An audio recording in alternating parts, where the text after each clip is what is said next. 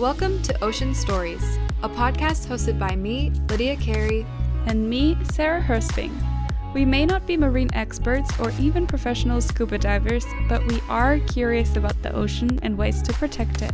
Every week, we chat with conservationists, researchers, business owners, and anyone else with an ocean story to tell. So whether you're a scientist or someone who's simply curious about the big blue, you're in the right spot. We can't save the seas alone, but we can do it together.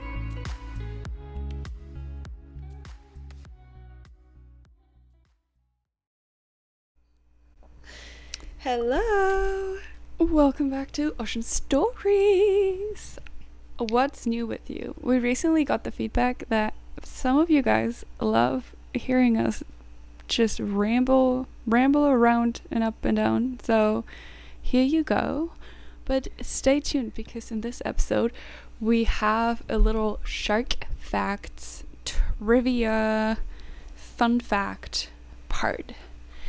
I will ask Lydia a bunch of questions and you guys can see if you know the answers maybe. Whoa, I need to move. I literally look like I'm not wearing pants, but I'm very much wearing pants. It looks a little bit like you're naked, but I love it.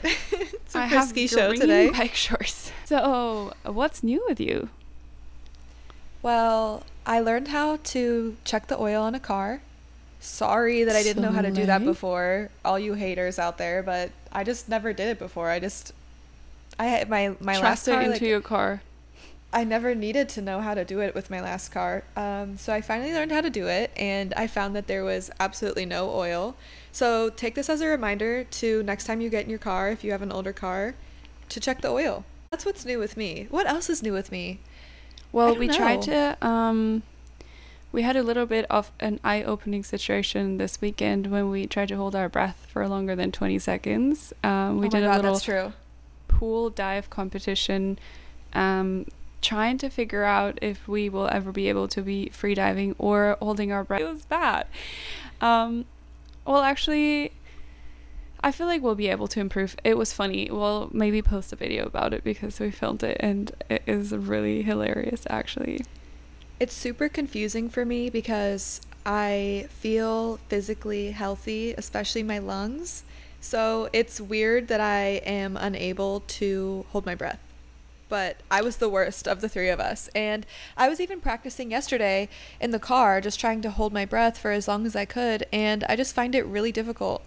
But I think it's because I'm not pushing past that moment. Yeah. When you need to breathe. I think it's like mostly technique and mental and not so much your lung capacity. Unless like, I think if you're like, who knows? I don't know what I'm talking about. But I feel like if you're like an active, sporty young person, your lung capacity is most likely okay. It's more like the mental. So if anyone has freediving tips, let us know. I had 10 years of singing class and I think I learned like a lot of breathing techniques, and I think you learn how to use your breath and therefore hold your breath because you have to get through like long. But I also did like a lot of, I don't know, the last summers whenever we're in a pool, my friends and I were obsessed with who can dive the longest. And as you know, I'm extremely competitive, so I will push past everything to win that challenge, and that probably helped too. Well, I'm going to be most improved in the breath holding department. So watch out. See? What else is new? I don't even know. Oh yeah, I started skating recently, about 3 days ago. Very humbling experience, but hopefully I'll get better very soon. I think you're pretty good. I feel like you're too hard on yourself. Better than me.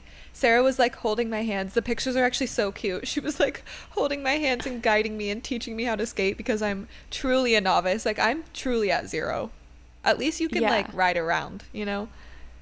Yeah, but I feel like from like a board sport perspective, maybe I'm hard on myself, but I definitely suck like really badly at it. And I'm trying to skate a carver.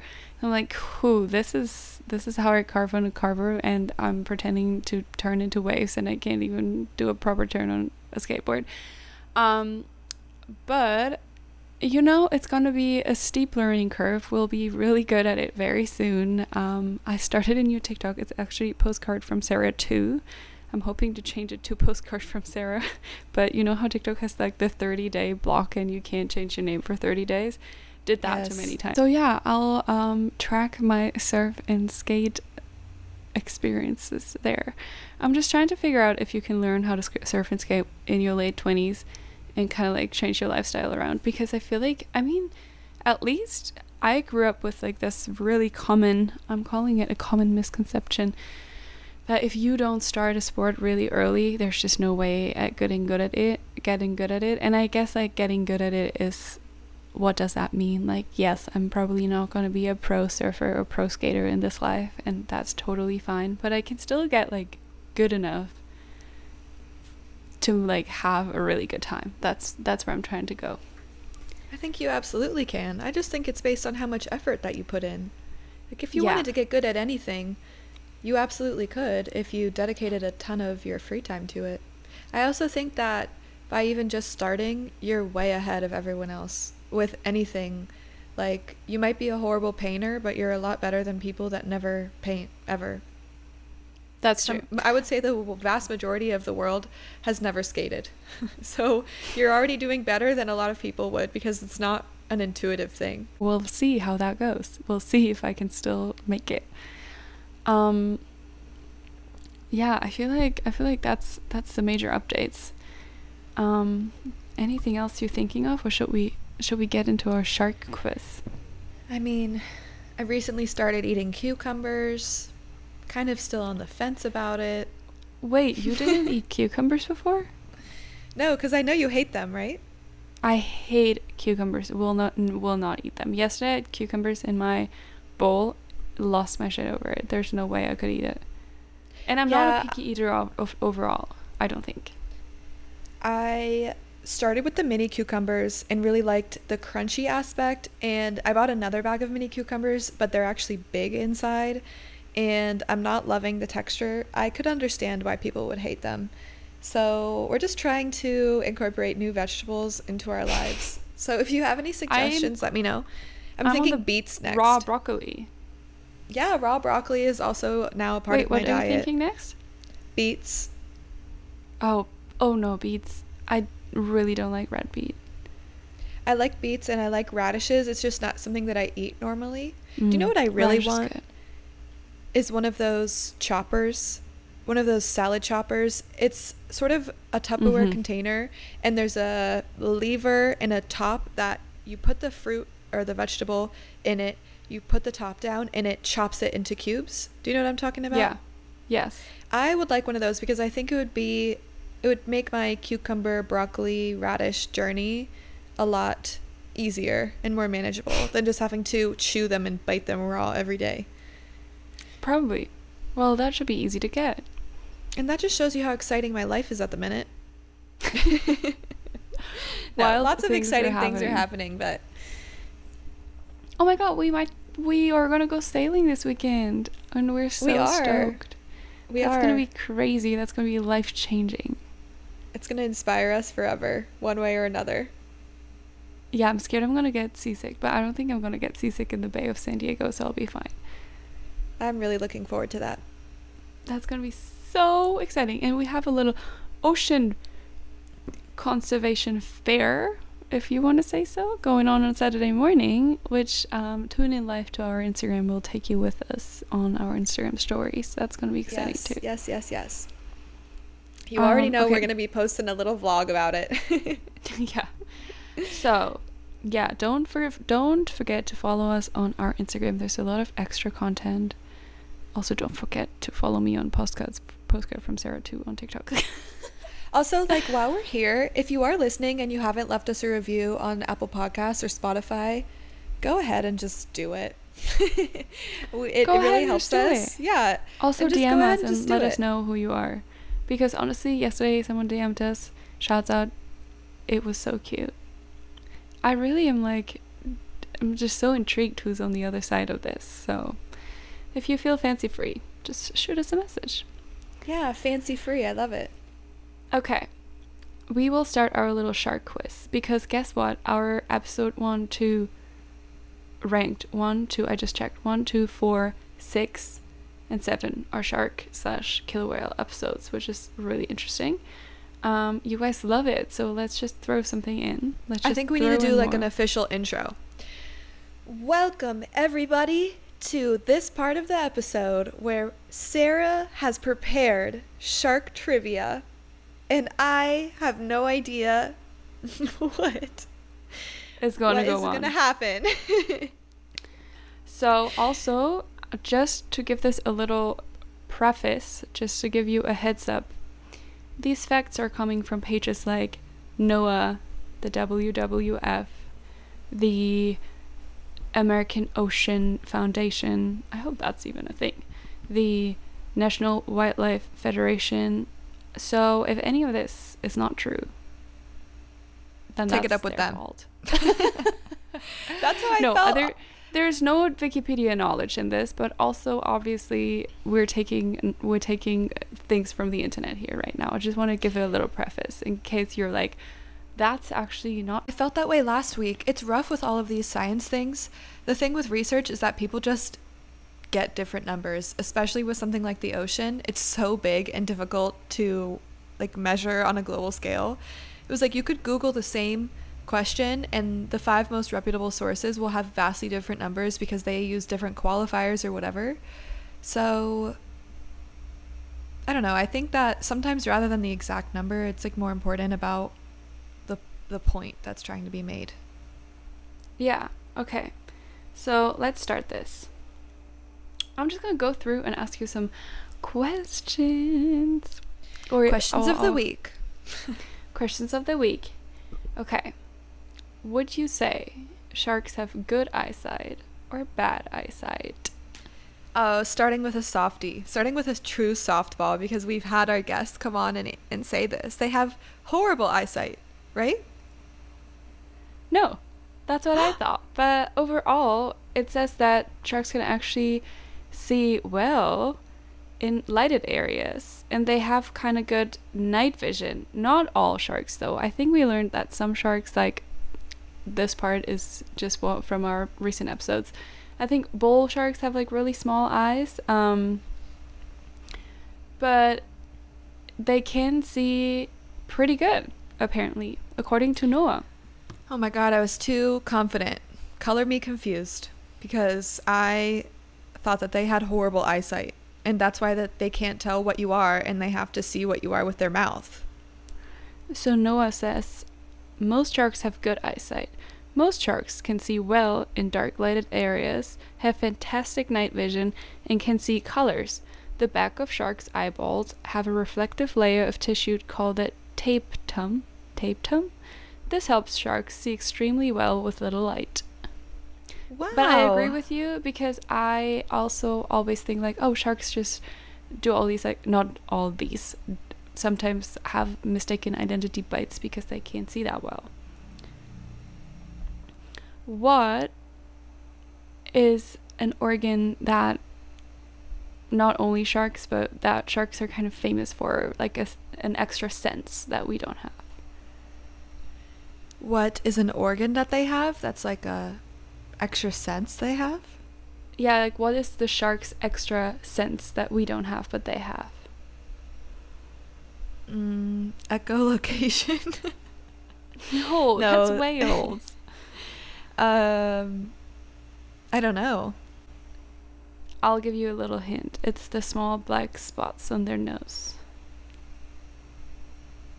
Super smell? No, they have... Wait, I remember Taylor saying this, and I was like, whoa, that sounds crazy, and I will never be able to say this. It's called ampullae of Lorenzini. Well, they have electroreceptor organs, so they can sense electromagnetic fields and temperature shifts in the ocean. That's also why people wear shark bands. I'm not saying that they work, but that's how the shark bands work. They have like electromagnetic fields that are supposed to disturb the sharks, but you know, like how some people in the water wear these like mosquito bands. Yeah, I've seen it. So do you know what that is actually like? Why do they have that? Do we know that?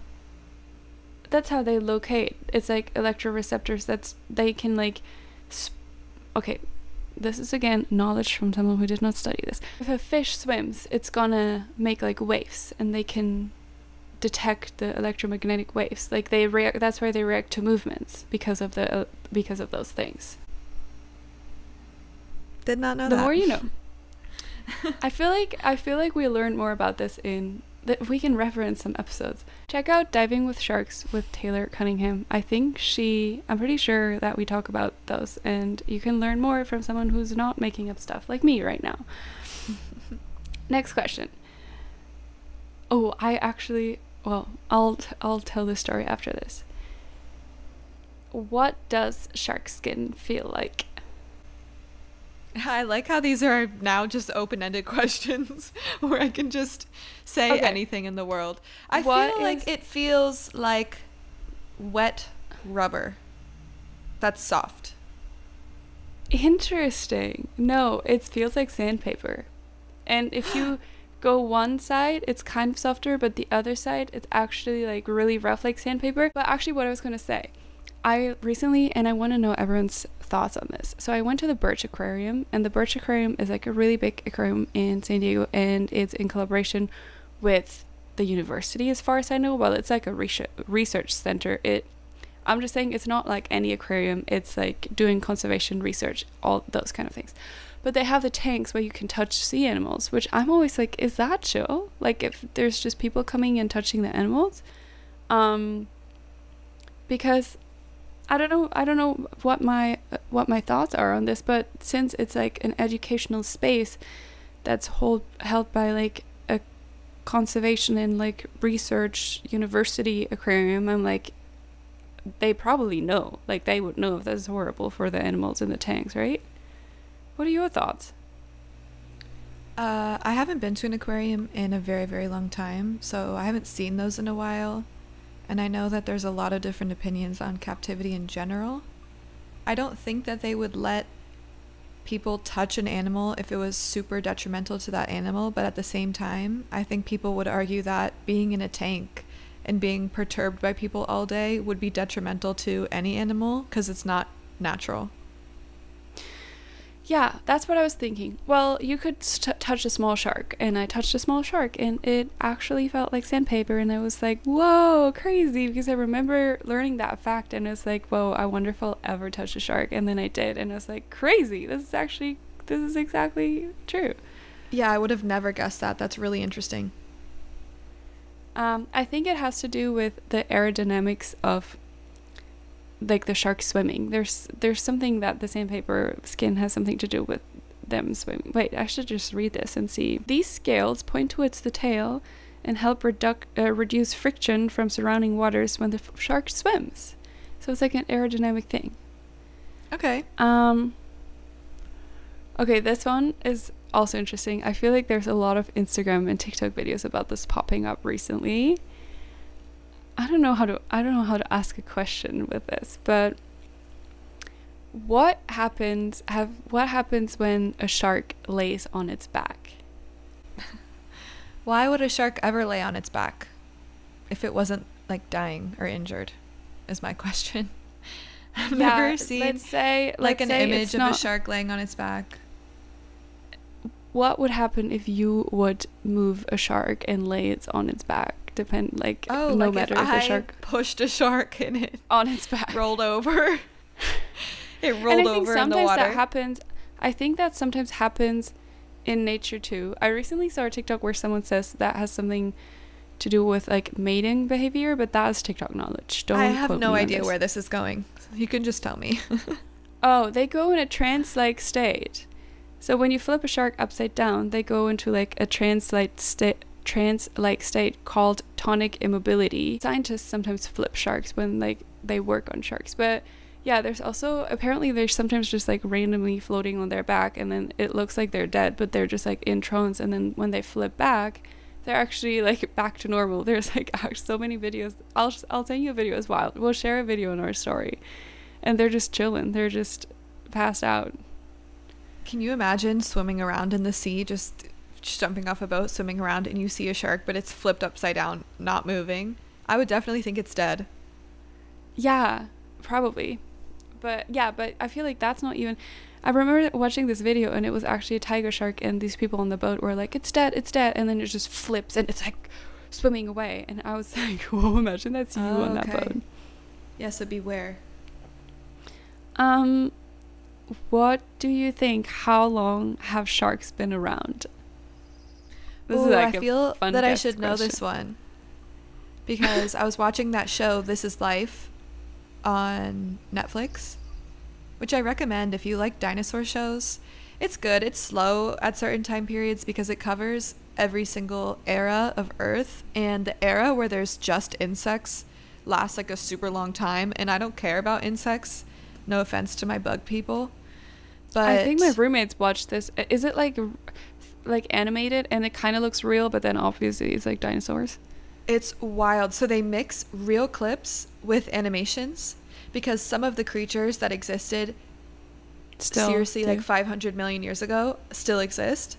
So they mix clips of a prehistoric jellyfish with that still exists with like an edited animated version of like a weird underwater insect thing. So you really feel as if it's real. So it's super cool. Um, but I don't even know if I made it to the part that has sharks. So I don't know. Okay, wild guess. A very, very long time ago, 100 million years ago. 455 million. Million? Mm-hmm. Only 400 million off. What do you remember from that show? What else was around 455 million years ago? I mean, there was a lot of animals on there that surprised me that they still exist today, like in almost the same form, and a lot of them were deep sea creatures. I think alligators was one of them. Hmm. Really? That's wild. That's not really surprising, but I would also not have thought about it. But they do Because if you look think like about really it, ancient. they They're like have very dinosaur-y. exactly, they're like in and out of water animals, which makes sense because the world used to be all ocean. So at Yeah. some point when the land formed, like the animals had to like mutate, morph, fate, whatever, so that they could go on land. Which Wait, that's the really whole interesting to me. Earth used to be ocean. That's like wild. I seriously recommend this show. It's so fun. Take a little gummy and just think about the prehistoric days of the earth. That's wild. What colors are blue? What color is a blue shark? Yeah. This is a trick question. Gray. No, it's blue. It was a trick question. Yeah, it says blue sharks are really blue. I've never heard of the species blue shark, so Oh, yeah, blue sharks. Wait, are blue sharks mako sharks, or do mako sharks and blue sharks just look really similar? I don't know. Don't quote me on this. They might be the same. They might just look similar. I think they look similar and they're not the same. What does your finger and a whale shark have in common? ooh, it's unique and the spots are not the same. Yes, each whale shark spot pattern is unique, just like our fingerprints. And that's how they ID them. Woo! I got one right, finally. Yes! Yay, Speaking yay, of whale yay. sharks, I've seen a lot. Sorry to just go on a random tangent. I've seen a lot of stuff on Instagram and TikTok, and I'm super happy to see it. It's bringing awareness to whale shark tourism and how so much of it is really bad for the whale sharks. Have you seen any of this? No. Maybe? It's basically just talking about how a lot of places that have whale sharks and have whale shark tours advertise themselves as like super good for the sharks, but actually they trap the sharks in these areas in like calm waters, and then they feed them, which obviously disturbs the Natural feeding hunting. patterns. Yeah. Exactly. And they might not be feeding them exactly what they would eat in the wild, and then people go and see them, but there's hundreds and hundreds of people seeing them, so it's not actually like they're in wild, and it's like super bad for the animals. So basically it was just bringing awareness to the idea that when you do any type of shark diving, whale diving, whatever, that you need to actually make sure that it's a very legitimate company, which I think can be so difficult in some places that, at least for me, I think if I couldn't 100% make sure, I think I would just skip it altogether. Yeah. But We have actually, I'm sorry, I just keep plugging these episodes. We have an episode, The Life of a Shark Ecologist with Cat Sharks, who actually speaks about this, right? Yeah, we talk Yeah, about she does whale, talk about shark. Yeah, so, and then again, our episode with Taylor, we also speak about like how to find a good company for shark diving. And yeah, so if you're interested in that, check out those 2 episodes, because yeah, really important to make sure that you go with like a good company and for your safety and for the animals' safety, if you're diving with like. Now you are frozen. Your picture looks so creepy and scary because it's so pixelated that it looks like you have no face. So all I can see is like this creepy ghost demon looking person. I wanna rock with you all night. We could ride the boogie into sunlight. I honestly wish that like Jurassic Park was real, because I love dinosaurs. And oh, it's just me now. I love dinosaurs. As a kid, I went to this daycare. I have always tried to rediscover what this show is. Nobody seems to remember it.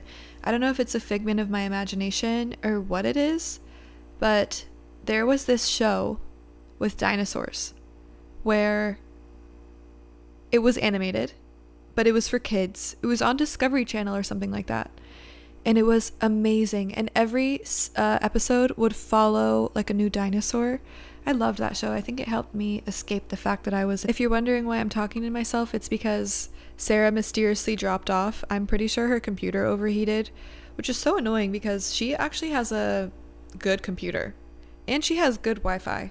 It's just some things are completely unpredictable. Even if we both have like perfect Wi-Fi, perfect computers, whatever, there's always some random issue. Why did I get on the topic of dinosaurs?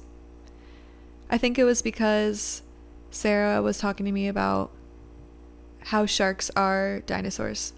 The fact that they're 450 million years old is so crazy. Crazy. I also think sometimes about how they must have evolved since then and how we're evolving all the time.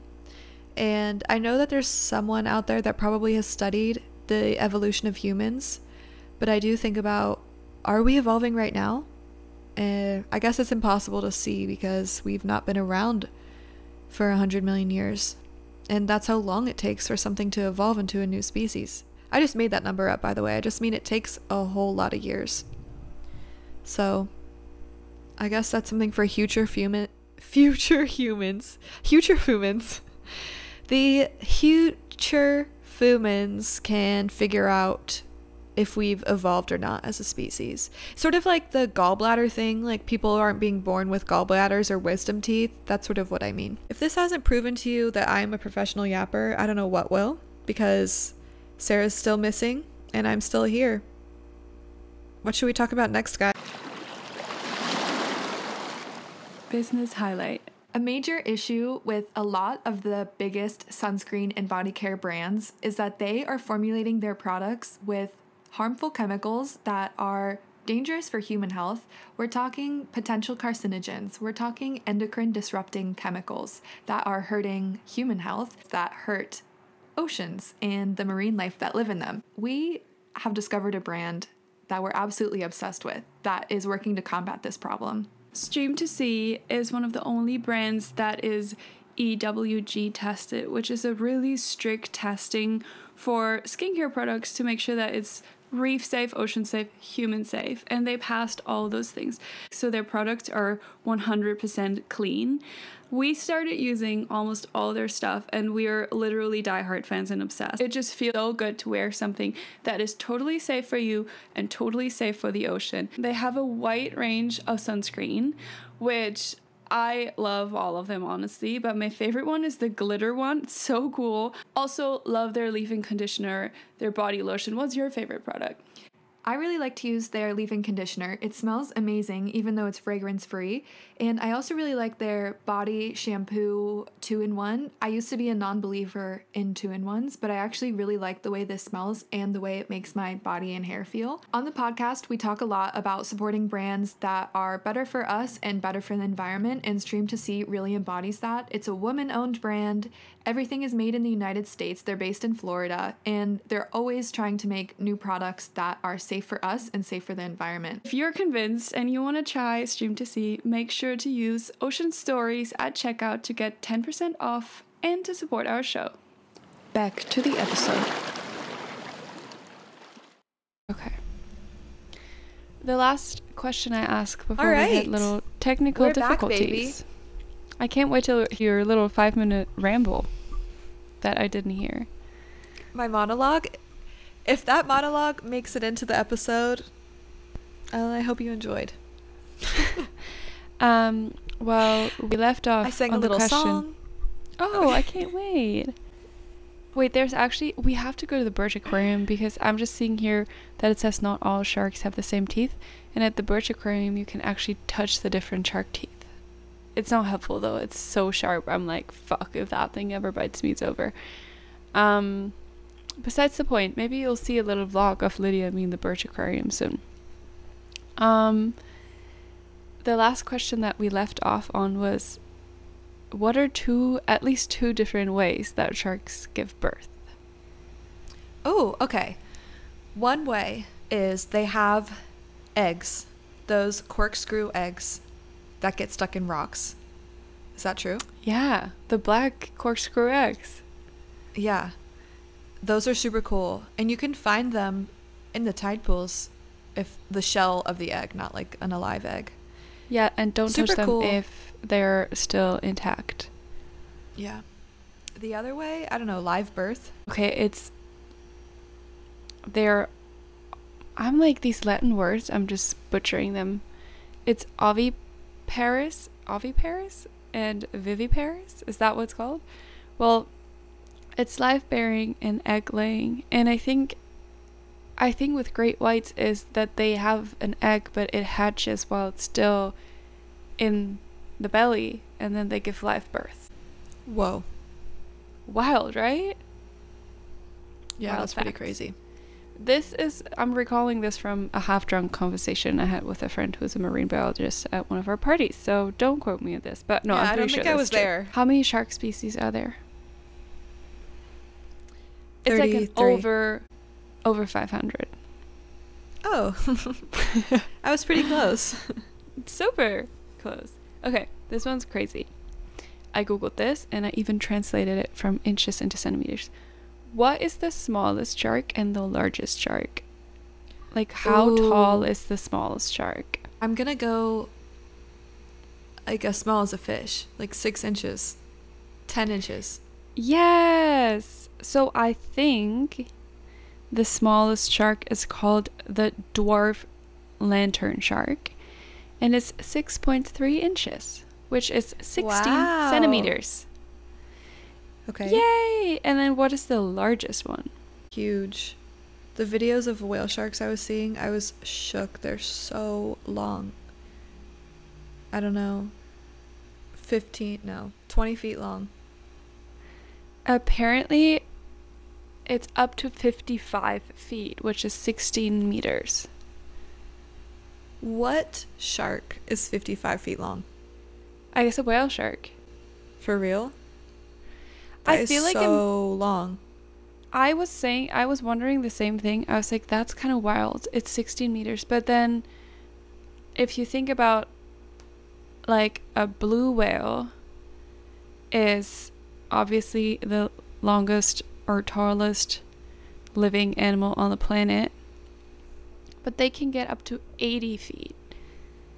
Would they be, like, they can be, and it makes sense that they would be almost twice as large as a whale shark. Like, whale sharks are really big. Yeah, that makes sense. Wow, it's just hard for me to conceptualize. Obviously, I've never seen one. The largest accurately measured whale shark was 61 feet, 18.8 meters. Wow. That's Wow, I actually really want to crazy. see a whale shark. They're so beautiful. I remember this is like one of my childhood memories that I'll never forget. The day I learned, when I was a kid, the day I learned how large a blue whale was, I don't know, it was way before I could conceptualize what that meant. But I think like the average is something like 24 meters or something. I'm making these numbers up.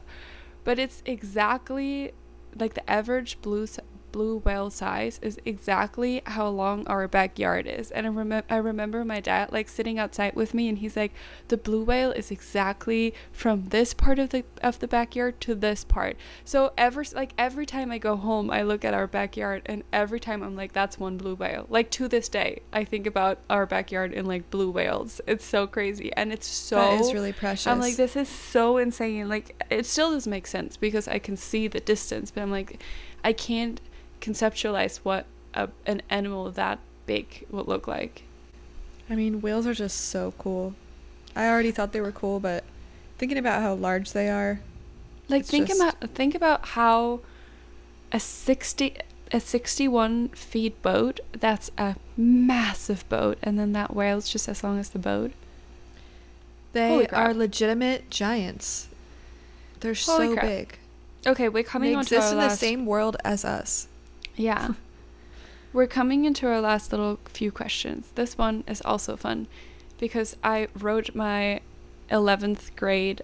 We had like a thesis in 11th grade we had to write to like get ready for university, and I wrote it on this topic, so I had to bring it into this. What's a special trick that only the bull shark can do? No, it's like an adaptation.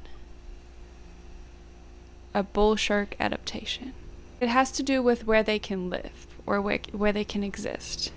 Bull sharks can get frozen into glaciers and survive. And then they can unfreeze millions of years later. No, but almost as crazy. Bull sharks can live in salt water and fresh water. Let me call it sweet water, please. And there's something with like how they can filter their water, but I read that they can live in fresh water years at a time, and that's why they're found in like the Mississippi and the Amazon rivers.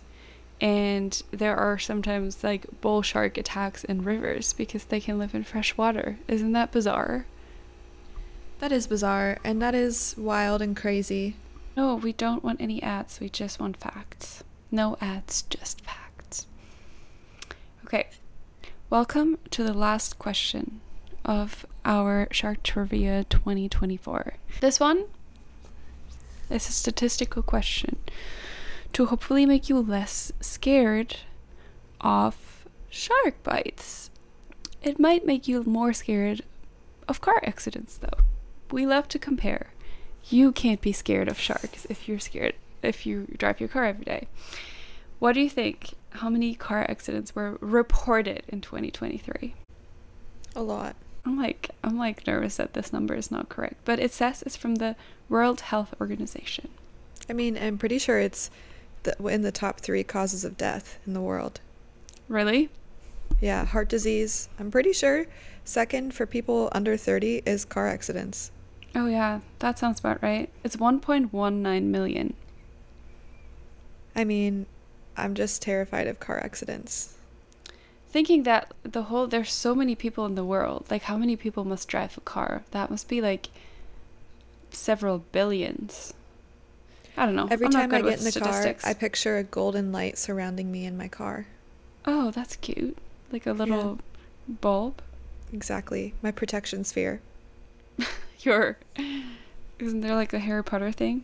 Oh no, wait, that's Twilight. Oh my god, I love Twilight so much. Can Bella make like protective shield? Why am I asking this? I've watched this movie 350 times. Bella can make protective shields? Yeah, that's the whole last movie is about her making the protective shield when the Volturi attack her family, and then she's learning how to protect all of them. Oh my gosh, I think I need to brush up on my Twilight. I don't remember that. I think you definitely need to rewatch this weekend. Okay, maybe I will. Okay, so we only asked about these car accidents to have a comparison. So compared to the 1.19 million registered car accidents, how many sharks attack have there been in 2020? 400. Whoa, that would be a lot. That would be scary. I mean, it would be scary. I mean, I there's thought usually every summer there's like 50 on the East Coast, so I was just multiplying that for the world. there was 6 in New York and 3 in South Carolina and 20 in Florida. I guess that's all the East Coast. Well, it was 80. Yeah, in North 83. Carolina, there's usually a few. There's 83 total. 15 were fatal. But one thing that's a little scary is, what do you think out of the 83, how many were in the US? Again, like those are only the ones that were like recorded, so there is probably more that are just not, that we just don't know of, but this was a shocker for me. I mean, definitely a majority because I don't know, I feel like I'm always seeing in the headlines in North Carolina that there's like 20 shark encounters. Really? Yeah. I've never heard about this, but that's scary as hell. I'm not gonna go there. Okay, it's been 83 total and 41 were in the US, which that to me was wild news. I would not have expected that personally. Florida being the hotspot, I would have expected that. I would have expected there to be 80 per year in Australia alone. No, in Australia had 4, 5, 6, 7, 8, 9, 10. Wow. What website is this? It's called Tracking Sharks. I mean, I know that shark attacks are very sensationalized, so it would make sense that I would perceive there to be more than there actually are. Yes. And yes, you are way more likely to die in a car accident than by a lot of other things, For including sure. sharks. And flying. But this is, I feel like this was really like putting it into context. I'm shook that there are so many East Coast attacks and that you thought of that. Like there's always like 5 or 6 in California and I'm like, oh, that's scary. I mean, in Australia, I feel like it's once a month. In Australia, But clearly I'm wrong because I thought that there was so many more than there were. it was like 11 and there's only 12 months, so it's like pretty accurate. I guess I mean, on a global scale, if there's once a month in different areas of Australia, because it's a pretty big place. There's a lot of coastline there. Yeah, I feel And like then this year they plus had, the rest I of feel the like, world. I feel like there was a lot going on this year. There's like some news that there's like one, we can do an episode about this, but I think there was like one particular beach where there were a lot of attacks for some reason. So maybe that's also what makes it feel like there was more. Yeah, it could be that. But yeah, we can all chill out. We're safe. Nothing is going to happen to us unless we get really incredibly, insanely unlucky and we happen to be. It's actually insane. Like, it's so funny how it's kind of, it must be like the human ego. Like, it's so funny that you actually think that you're going to be the one bitten in by a shark when you go into the water. Like, you actually think of it as like a rational fear, but then on the other hand, there's probably 80 people in the world that win $500 million in the lottery every year, and you would never, it would never cross your mind that you could be lucky enough to be that person. It's like so funny how we perceive those things. It's so true. And from an alternate perspective, why are people not more afraid of driving? Like, I just feel like as somebody with anxiety, people love to hate on me when I'm scared in different situations. And it's like, yeah, I'm scared because people die doing this all the time. We want to be afraid of random things and then not consider the more pressing things like driving safely. And I think honestly that's important to talk about, because if people would just drive safer and be more cognizant of the risks they take in the car, then I think we would genuinely have safer roads. I think the reason it's like so unsafe is because it's something you do every single day. So you totally zone out and forget. It just becomes so mundane and you just get used to driving like a wild man. That's true, yeah. It's also like the US driving is definitely it's a wild place. Like coming from a place where there's not speed limits, it still feels more coordinated. I feel like we're just have a lot more training, and then here people are just doing whatever. Well, moral of the story is when you get in the ocean, you don't really have to worry about sharks. You should be more worried about drowning. No, don't worry. Like, don't stress and have an anxiety attack, but it's true. You're way more likely to drown. So work on your swimming skills and leave the sharks alone. And drive safe. I'm just going on a rant now, but it's true. People are terrified of sharks and have never heard of a rip current and have no idea how to escape one. But a rip current, That's true. is way, way, way more likely to impact you or happen to you, something that you might experience, than a shark attack. Be aware of rip currents. If you don't know what to do if you are trapped in a rip current, make sure that you check that out before you enter the ocean the next time. There's rip currents everywhere.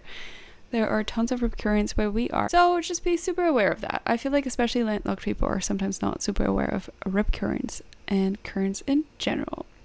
It's no joke. And it's kind of going back to what you said earlier about, I don't know if it's the ego or just good marketing in society. Like, why is it that the idea of a shark is enough to genuinely keep people up at night with horrible nightmares and so scary, when like the more mundane things like a rip current, like it's just psychologically less scary. Like, you might, unless you're in the ocean world, you probably won't have like nightmares about rip currents.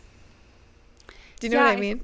I think it's something about like our like apex predators attacking you. Is just, I feel like it's not only sharks. Like if you, I mean, I don't know if everyone has the same thing, but if you are walking on a safari in Africa, you probably are very aware of all the other animals. I feel like sharks are just one of a few of them. When I was hiking in Thailand and there was literally like 50 tigers left, I was just so hyper aware of the tigers, and there's no way you could ever possibly encounter one.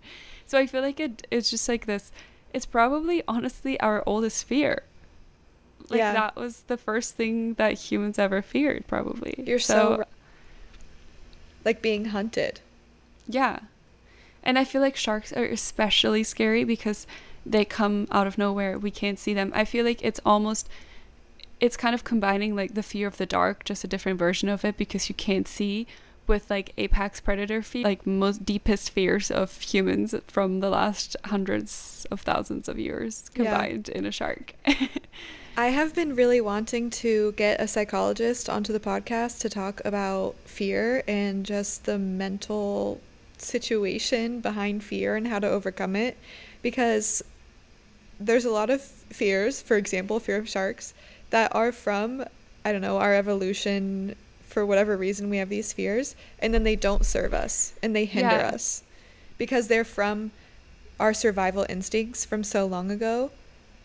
So it's actually safe to let go of those fears, but it's a struggle for our mind. So if you know any psychologists that specialize in phobias, please let me know. I'm going to find one. I'm going to just start doing research and try to find somebody to come on and explain that to us. Yeah, I think it's the same with like your fight or flight. Like fight or flight is so good if you actually have to run away from something, but now our modern world just puts us into a constant fight or flight. That just makes us super sick, and we just need to realize that you should not be in fight or flight stress unless a freaking tiger is hunting you, which doesn't happen that often unless you're Lydia and a black little tiger is hunting you. Oh my god, I was so confused what you were saying, and then it all came to me. That was a throwback to reference. The dog bite. If you want to know what happened with that, listen to our past episodes. Okay, I feel like this is time to wrap it up. If you know of a psychologist that specializes in anxiety and overcoming fears, well, more overcoming fears. I feel like anxiety and overcoming fears might be two different things. Let us know. That'd be so interesting and cool. Yeah. And yeah, I'd also love to know, I know that a lot of people nowadays work with exposure therapy, but how would you do that if you're scared of sharks? Like, that would be an interesting exposure therapy in the wild. Maybe 3D animation. If I had like a 3D animation of a great white shark swimming to me, I would literally probably die of a heart attack still to this day, even though I feel like I got a lot better. I honestly think I'm way more scared now of stingrays than sharks, so Oh, easy. throw me in the water with those sharks. Perfect. Let's go. Let's go cage diving. Bye. Thanks for joining us for another episode of Ocean Stories. If you'd like to follow along on Instagram, you can find us at oceanstories_podcast for updates and behind the scenes. We'll also be sharing our ocean adventures on YouTube at Ocean Stories Podcast. If you like this episode, please show your support by leaving a review on Spotify or Apple Podcasts. Join us next Tuesday for more Ocean Stories.